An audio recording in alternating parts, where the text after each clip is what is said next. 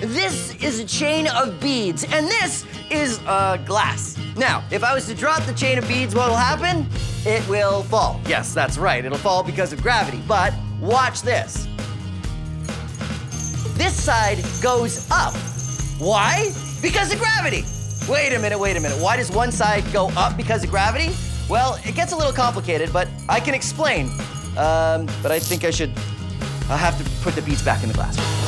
Okay, so what's going on? Well, when this part of the chain starts falling out, it gets longer and longer, and it has more mass than this side of the chain. And if it has more mass, then it has more inertia. And when it starts yanking out very hard, this side of the chain gets yanked up out of the glass very quickly. When it gets yanked up hard, it flies into the air. But then, of course, the direction has to change, so it goes around a curve and then goes back down. Because of the speed that it's going, that curve starts lifting up over the top of the glass.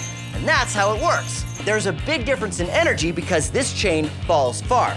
I try it from here, and it doesn't work as well.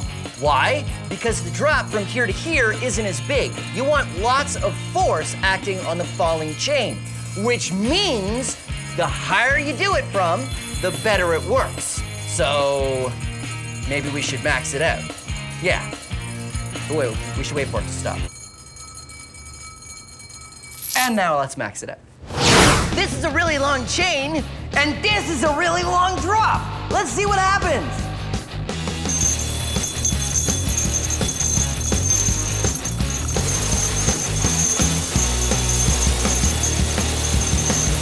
Whoa! Look at that.